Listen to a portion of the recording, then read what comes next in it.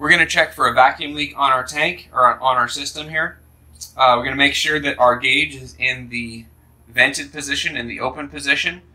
To do this test, you need to make sure that your regulator is turned in tight so there are no threads visible. Pull off the pulsator, just twist it off,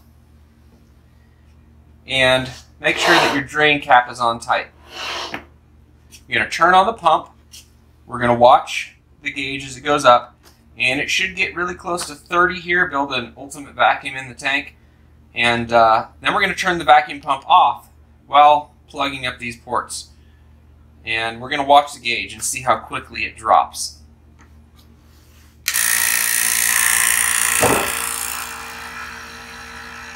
Building a vacuum very quickly.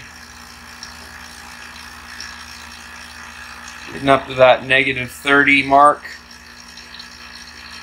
And that's close enough for our purposes here. Turn off the pump. And there's always a small leak in the vacuum pumps. There's the check valve in the vacuum pump, but they don't always hold perfectly tight, so it's common for there to be a small leak. It could even drop a little faster than that, and that's fine. That's very typical for this. So everything here is checking out good. We're going to do our vacuum test on our tank again. Plug up the holes, turn on the vacuum pump, see if it gets up to 30. Then we're going to turn off the pump, find out what happens.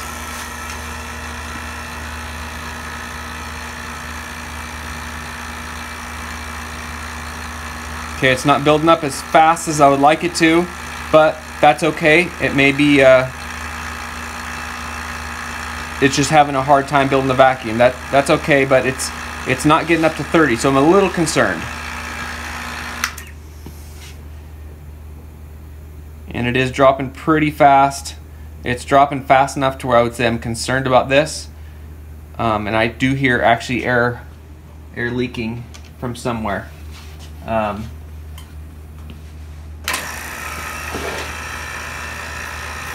The drain cap wasn't on tight.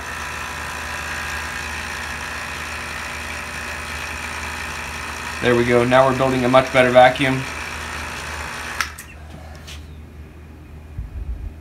And it's dropping very slowly. That's good. We're going to do a vacuum test on this tank. Turn the pump on, plug up the ports. Nothing. No vacuum.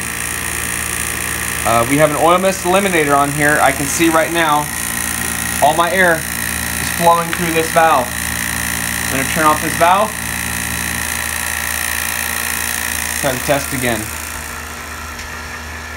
That was the problem. Okay, we're going to try another vacuum test on our tank. For some reason our system isn't working right.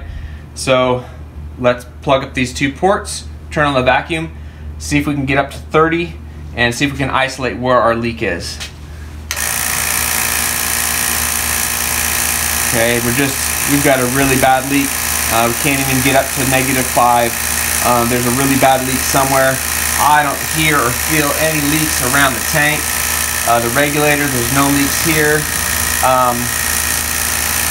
As I'm looking down here, I can feel and I can hear a leak around this fitting.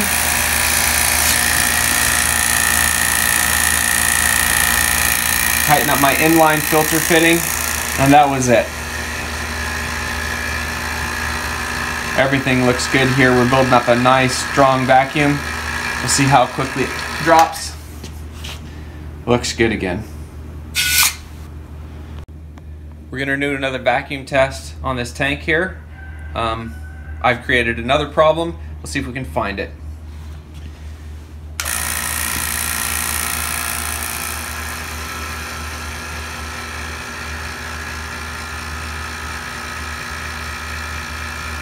Okay, my first impression is it's not building up enough vacuum.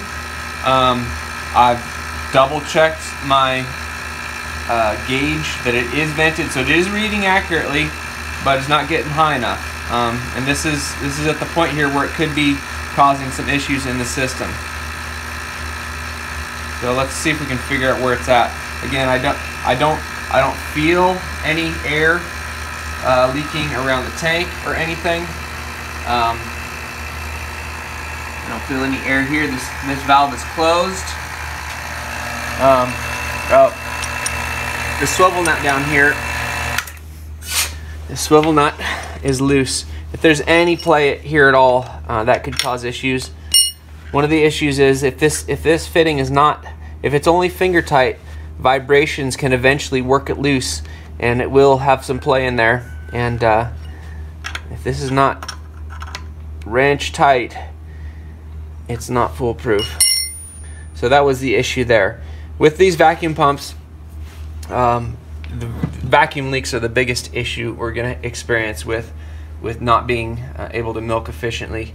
And so always start at the beginning. Start back at the pump. Make sure that your filters are clean inside the pump. This filter right here. Make sure your fittings are tight. Okay, there should be no play here. Make sure if you have an inline or a oil mist eliminator that your valves are closed. Make sure again everything is nice and tight. If you've gone through all of these problem solving and you still are experiencing some leaks, there could be other issues.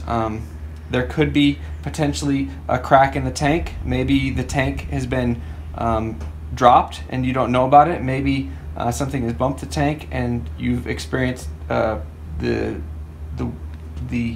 tank itself has failed around these welds. If that's the case, we're more than happy to replace it. One way to find out if that actually is happening is you can fill up this tank with water. You can just pour water into these ports here until it fills all the way up, and if you start to see any leaks, then you know that you have a leaky tank. That's kind of your last resort. All these other things are way more common. The very slim chance that your tank has actually had a crack, but if it does, that's how you figure that out. And again, we'd be happy to replace that.